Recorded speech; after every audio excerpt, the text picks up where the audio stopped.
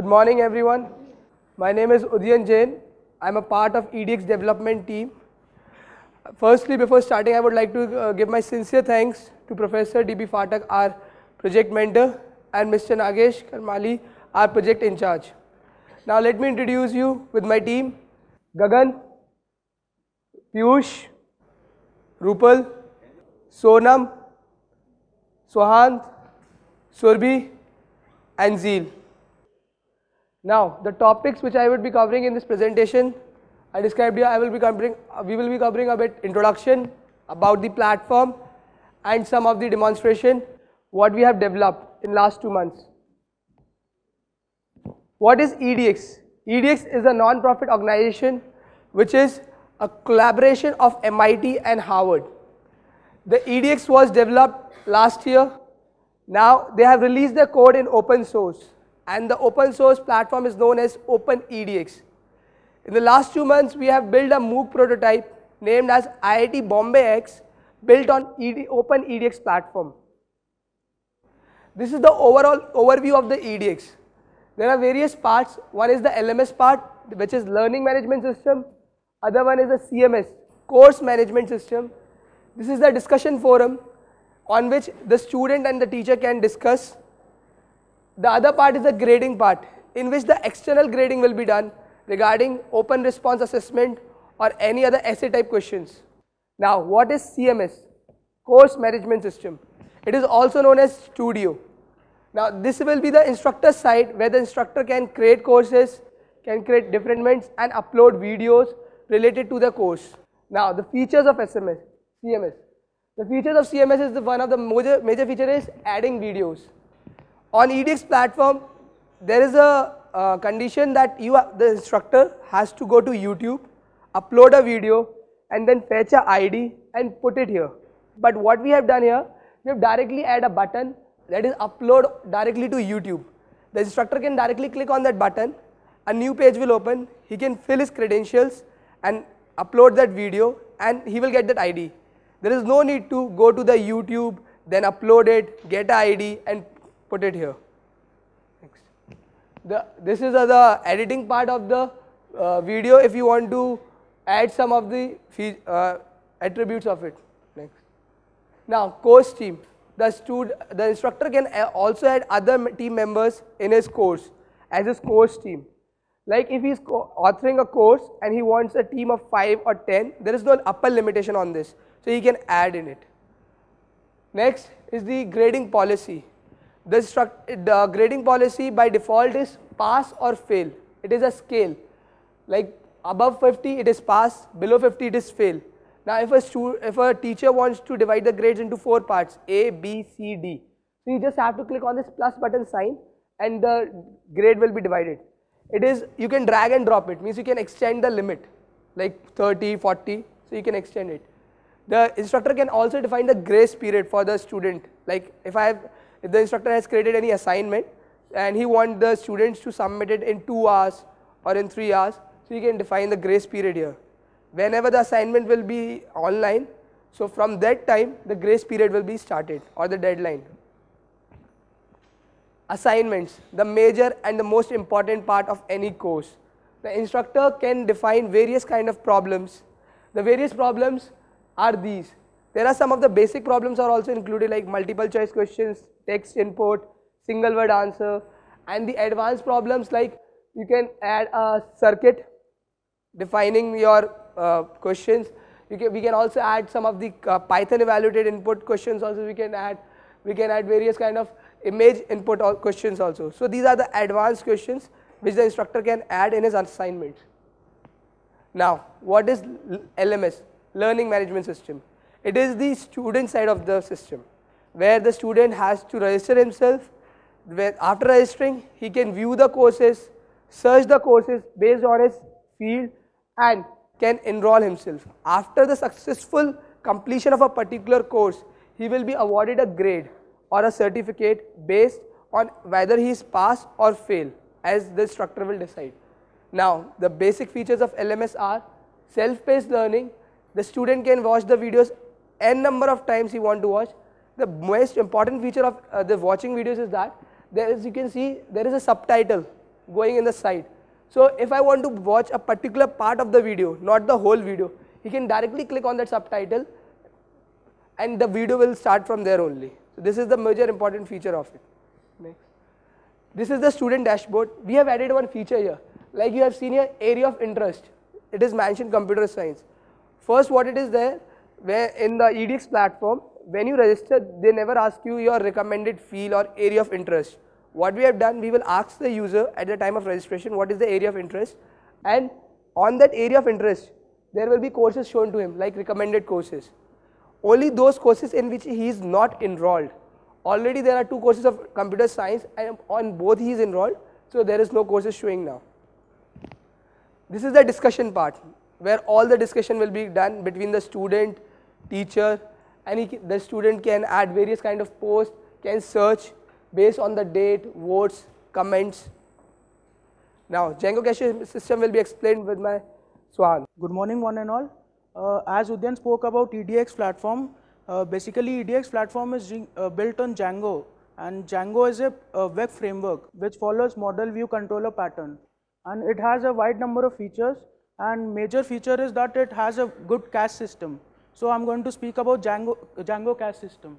The main features of Django cache system: it is very robust cache system and it saves dynamic web pages, and the major feature is that it supports levels of cache granularity. What I meant by cache granularity is that you can cache a part of a web page, a view, a part of a template, etc.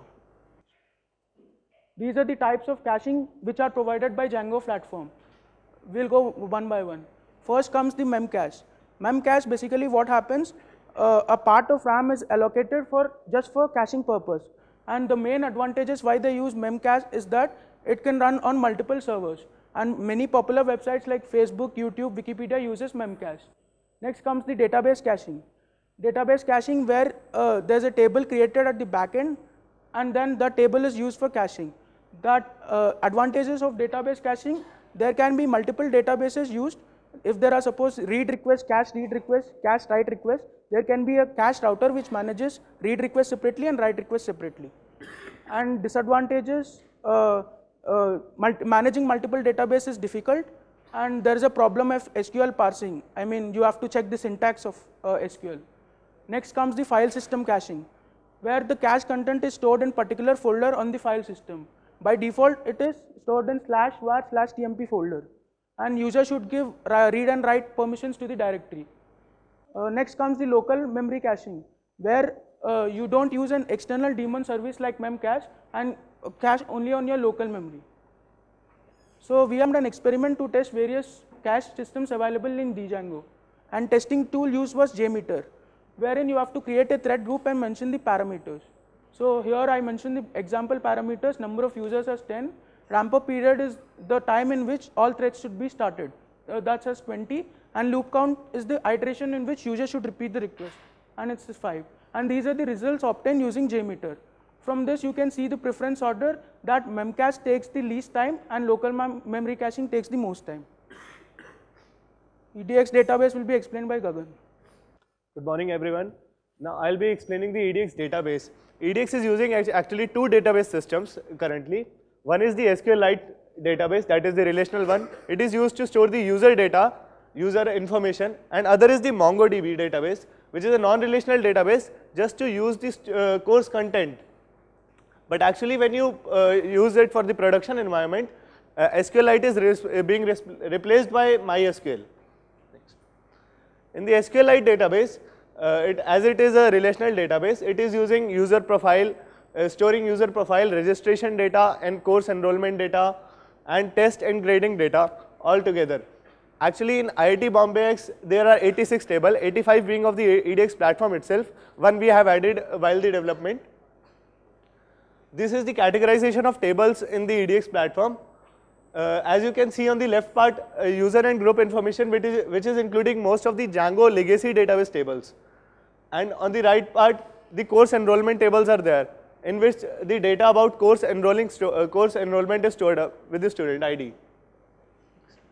MongoDB database is used for storing the courseware content. It is a NoSQL database which is document based, so it has no predefined schema like in relational database.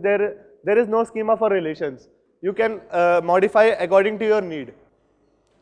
So it is used to store the course policies, courseware content, and actually it has a unique feature, MongoDB. It stores data as key value pairs, which helps in optimizing the retrieval and appending of data in the MongoDB. In edX platform, there are two MongoDB databases, XContent and XModule. XContent stores the file system content, XModule stores the metadata. The use of two database systems comes into role because previously MongoDB was not being used. XML file system was being used, and it has been transition has been done to MongoDB. But the relational database pre-existed, so they have not transited that to MongoDB. Now edX Aura will be explained by Surbhi. I'll be covering next three sections, that's edX Aura, XQ and Ease. Now coming to talk about any MOOC, one of the important thing that is to be covered is assignment. So in our IITBX, apart from the general multiple type questions and objective questions, we have a provision for open response questions. Aura is used for grading those open response questions. It supports three types of grading: peer, staff and machine. Next. This is the basic flow which will explain how the interaction is run. When a teacher creates an assignment, he can set which assessment is to be used, or a combination of these is to be used. So when he creates an assignment, he also creates a set of rubric on which the student answer should be graded. So self-assessment, the student grades himself on based on the rubric. Peer assessment is done through a calibration round where he grades himself first, and then he goes through the calibration round wherein there are few professor graded questions kept, and he grades them, and then the result is compared, and if it's found proper, then only he is allowed to grade others. Then coming to AI, it's still work in progress. What they have enhanced a little bit. They've made an ease module that's enhanced AI scoring engine, which that I'll be covering in later chapters. Next. Okay. Yeah, AI algorithm is developed as said. Peer. First you have to grade your essays, then go to the calibration round where you grade already graded essays and compare your results, and then only you can grade your peers. Next. Coming to XQ, we have discussed about LMS and we have discussed about edX Aura. LMS is where you can submit your assignment and Aura will grade them. But how will these two interact? For interaction, there is a component called XQ, wherein from LMS, when you submit an assignment, an HTTP post request is created with two URLs, one from where the request is coming and another is where the final graded assignment is to be sent. And these assignments, as the name suggests, XQ, it's handled in a queue. So the coming results are enqueued and they are dequeued when the graded ones are come. So this is the basic flow. Ease module.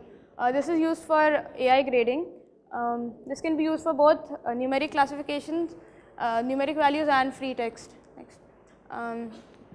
I tried testing ease with a set of essays. So I created on a prompt which said that extending the 2-year duration of 4-year duration to 6-year of our college and something like that. So I collected a set of around six essays, and there's a function in this which provides, like, you submit essays and then based on synonyms it creates additional essays. With those essays and additional essays I tried training them. What I found was the feedback was not getting generated properly, whereas the grading part is concerned, the scores were pretty proper. Like I tried, they had mentioned that, like, if you give the prompt as the given question as your essay, it will grade it to 0. So I tried giving prompt as the essay and it gave score 0. Then I tried a very rough essay which was completely out of topic, and it gave a less score based on grammar. Grammar was proper. So, but still, since I did not have a very huge collection of essays for training and testing, so this still is to be done in more depth. Next. This is basically how it does. After creating the model, it it dumps the data into JSON file which can be used later on for other purposes. Then it selects the algorithm based on there are two types of algorithms. It selects one of them, then it creates an SS set object and adds it to them, extracts features, get classifier, and this everything is done. There is a Python library called SCKIT scikit-learn, which already has machine learning implemented. So it's using that for doing. That's it now. I will go for demo, which will be given by Zeel and Piyush. Very good morning to all. Today I am going to show the features that we have created in the edX platform, LMS and CMS. So these all four are the features. One is the YouTube that Udyan told, and the second one is popularity of courses that previously in edX platform it was not mentioned how many students registered for a particular course. So we try to develop this, and the other is code search, which is keyword search. You can search on various keywords, and other is recommended courses that depending on the student's area of interest. So I will show the demo. This is the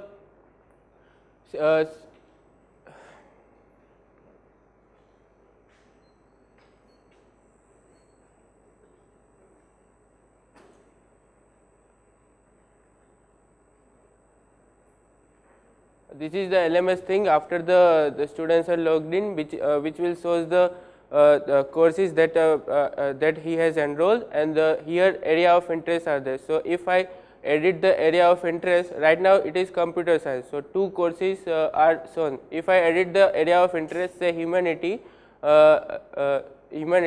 then it will change the courses depending on it.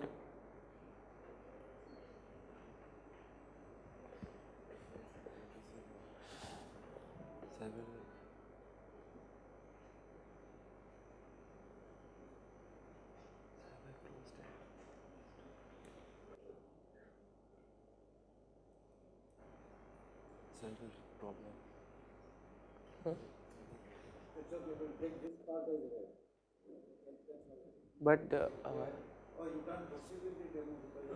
no, server is down, means we have to start the server. The server is not start. Did you have a server class machine to experiment, or did you load it on your laptops and PCs only? Saying like when we started with our laptops, and then we later got a machine, server class machine in ASL lab, so we have deployed that. When you tested the performance using JMeter, did you use the desktop machine or the server machine? Server machine. Server machine. So if you use the normal machine, it was not showing the preferred results. So then I used the server machine, then the results were coming fine. The issue is of determining the scalability of the software architecture. Yeah. So strictly speaking, what you should have done is you should have used first some partial resources of that server, and like logically shutting down some processors or some memory, and then enhance that and rerun the same test to know whether you get a better performance if you add hardware or not. That test is not yet performed. But the JMeter scripts that you have written are all there as part of your submissions? Yes, sir. We submitted those reports, and I wrote all about in the report. So if somebody has to repeat that test, Yeah, I it wrote will be possible to do I that. wrote the procedure steps and all. This testing of essays, by the way, is an extremely open-ended issue. Final answer is not given. For example, I asked Dr. Anant Agarwal when he said that essays can be evaluated. I said we have collected about 2,400 essays written by teams of about 10,000 teachers.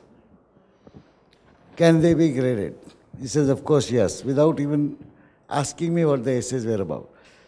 Each essay was supposed to come up with some idea on how to use Akash effectively for education.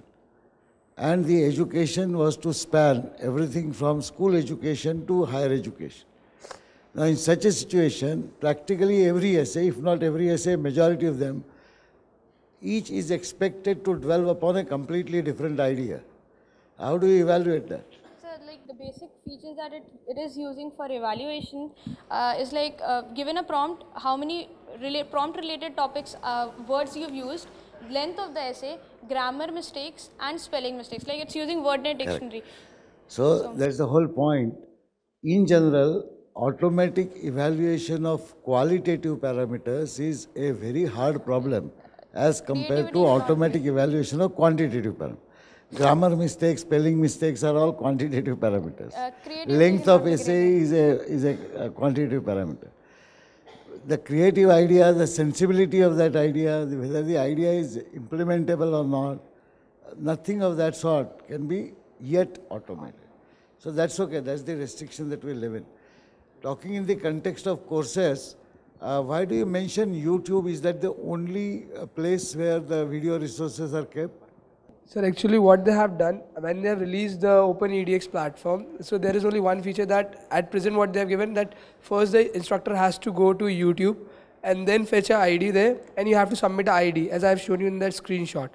So there is a provision that you can use your own servers or you can deploy your own server class servers where you have stored the data. But for that you have to change the complete code. So because there is no provision like here that the instructor can, if I am using any server like Amazon server and I want to upload a video on Amazon server, so there is no option here. They are not providing any option there. No, it's not a question of option, but why do you say that the entire code will have to be changed? Because sir, actually there is a particular block for video component like X modules. Agreed, but in the entire edX, let's say they are standardized on YouTube, at how many places in the code specifically any reference to YouTube will ever come? So there you are, sir, it is and why should it be?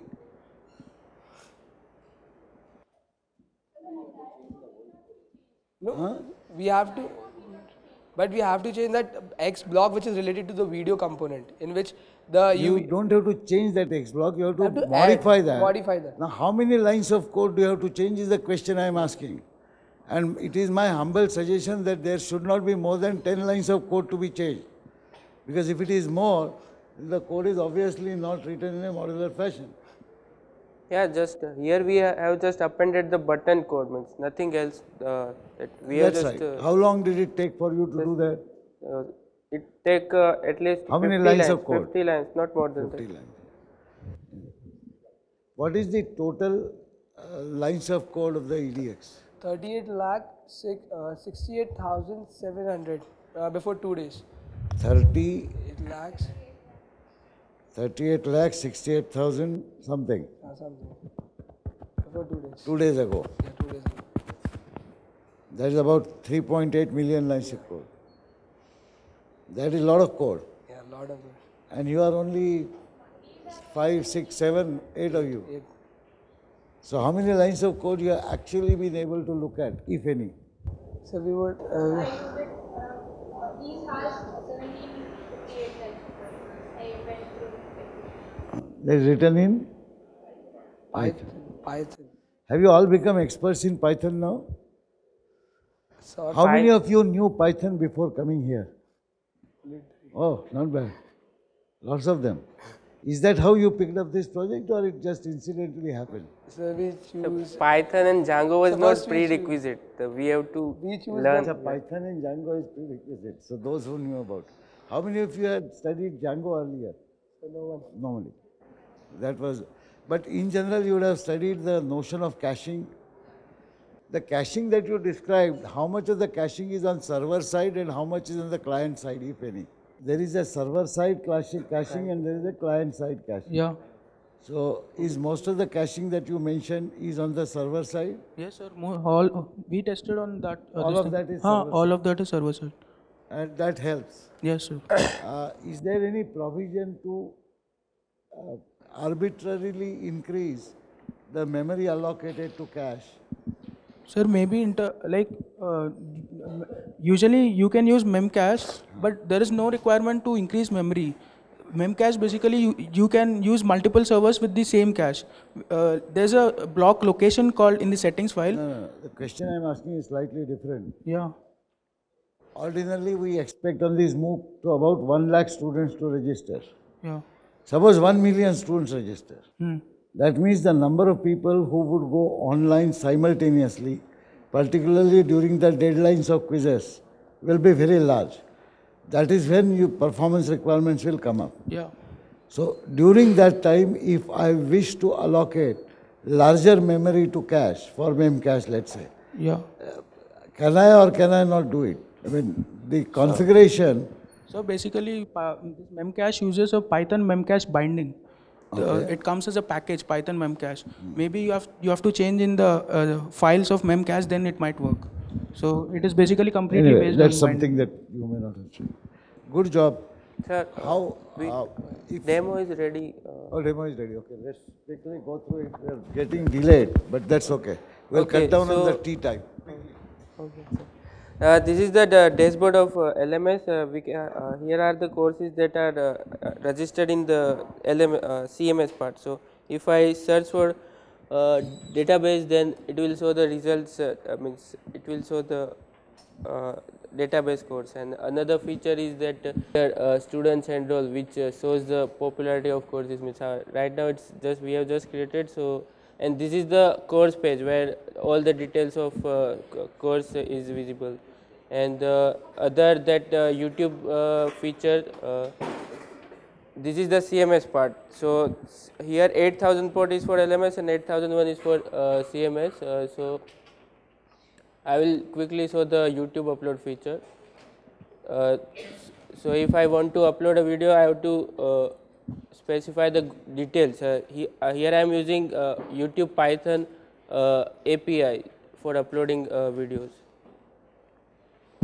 So I have to write the title and any other information.